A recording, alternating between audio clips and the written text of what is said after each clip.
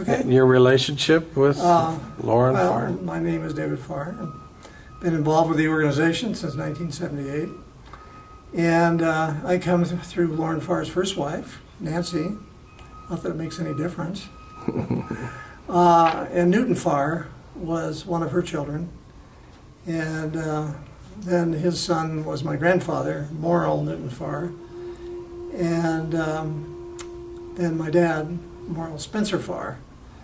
And little item of interest that they continued the Mill Pond Ice refrigeration business, right, that Lauren started, and Ashel and others. And they started an air conditioning company down in Los Angeles, which became, you know, really well known for the quality filters. So that's how I met who I am, and glad to And how do you relate to this Farr reunion? You have a big part of this. Well, I'm the president of the organization, and have been since 1993, because I haven't found anybody younger to take my place, but I'm looking for somebody of Bryce's age. Well, we're starting to replace with younger board members, so eventually, hopefully.